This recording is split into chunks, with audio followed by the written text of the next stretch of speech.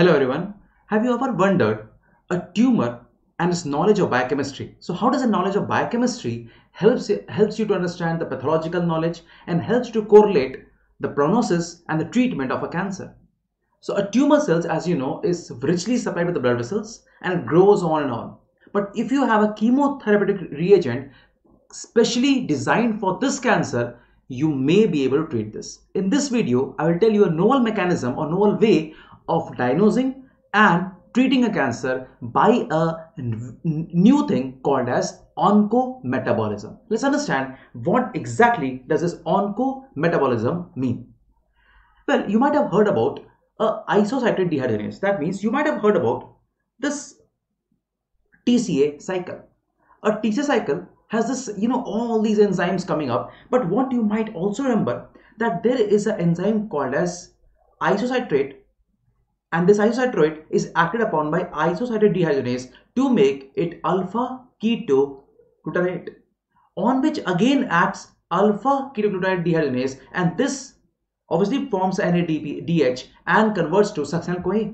Now this is plain biochemistry and a Krebs cycle or TCA cycle. How do we put this knowledge into hand when we're understanding something called as oncometabolism? So see what happens sometimes, guys, that it's a surprising genetic alterations which is discovered by a novel mechanisms. So what happens sometimes, this isocitrate, what I'm talking about here is something called as oncometabolism. Okay, a new update of oncometabolism. So isocitrate dehydrogenase, it sometimes is acted upon by IDH as a normal IDH. I can write this a wild type of IDH. A wild means unmutated. Okay, it's normal, and this forms α-ketoglutarate. This we all know. Okay, we all know this, and this again then changes to succinyl coenzyme. Everything is normal here. Well, what happens sometimes is this isocitrate dehydrogenase, it has a mutation. So this α-ketoglutarate, this upon action by the IDH1 or the IDH2, which we can say it's a mutant form of IDH, this converts the α-ketoglutarate to something called as 2-hydroxy. Okay, it is called as 2-hydroxyglutarate. Well, this actually, which is referred to as 2-HG, this becomes an oncometabolite. I'll tell you why and how. See what happens, this 2-HG, it basically starts inhibiting a variety of substrates. Because this has now a new function.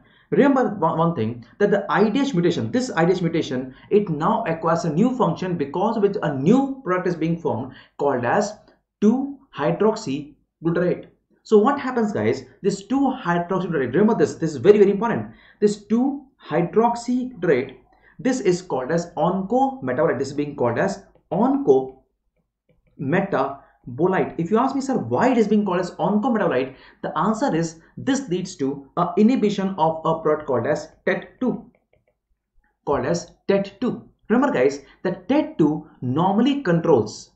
If I tell you what does the TET2 do, remember a TET2, this gene, it normally controls the epigenetic modifications. Epigenetic modifications. In simple words, it causes DNA hypermethylation. Hypermethylation of the DNA.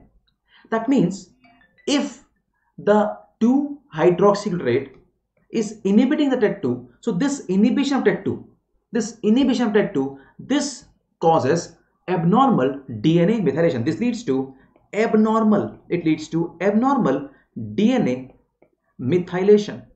And remember, guys, with the abnormal DNA methylation, it causes abnormal epigenetic modification. I should not remind you, epigenetics is something in which a DNA sequence does not change, but still the DNA expression changes. It's called epigenetics. So now what happens, this abnormal DNA methylation, it leads to abnormal expression of the cancer genes. It leads to abnormal expression of cancer genes. A few of them that you must remember is like the RAS and the receptor tyrosine kinase. Receptor tyrosine kinase. Remember one thing. So, is this responsible? And what happens? This abnormal expression of cancer gene, this leads to obviously the tumors. It leads to the tumors. Now, the point to understand here is you may not be able to inhibit a wild type of IDH because drugs are not available against it. But yes, you may be able to inhibit the mutated form of ADH. Yes, you heard it correct. There are some drugs being developed which can basically inhibit the mutant IDH inhibitor. That means there are some drugs developed against this one. There are some mutant IDH1 and IDH2 inhibitors. And this is what is the recent discovery. This recent discovery is being called as a breakthrough mechanism of treating certain cancer which have this IDH mutations. What are those drugs? Remember, recently approved drugs which come in this category, that is mutant IDH1 or IDH2 inhibitors, which actually are FDA approved. FDA approved. These are some which are called as Sidinib. Okay, Sidinib. Now with Sidinib, there are two types of Sidinib which have been discovered. One is ENA, ENA, Sidinib, and one is Sidinib. Sidinib. Now these two are being used to treat those cancer which have this typical mutation of IDH. Remember, only mutated IDH. Therefore, we say a mutated IDH has a better prognosis compared to a normal or an unmutated or a wild type of IDH. Which are those cancers? So we will see they are helpful in some tumors which have the mutant IDH mutation. Mutant IDH mutation of I means mutated. These are gliomas, which I'll tell you a bit in separate also. AML, again this is very important. AML, it can be peripheral T cell lymphoma, peripheral T lymphomas. It can be chondrosarcomas. It can be cholangiocarcinomas, and also prostate cancers. So these drugs are being used to treat these all tumors nowadays. All of them are being used to treat nowadays. Remember, among them I should not miss gliomas, because this is a definite breakthrough coming up. Remember, among gliomas, let's talk about glioblastomas. So glioblastomas, which I also discuss in my regular classes, if you remember, the glioblastoma, if you will remember, it simply is a World Health Organization grade 4 brain tumor. Remember, it's a World Health Organization grade 4 glioma. Remember, so the glioblastoma, it is IDH mutated form or can be IDH wild form. A few things that you must know here is that the IDH, which is a mutated form, is called as secondary and is seen in younger age. This type of tumor are those in which the low-grade gliomas, they have progressed to the grade 4.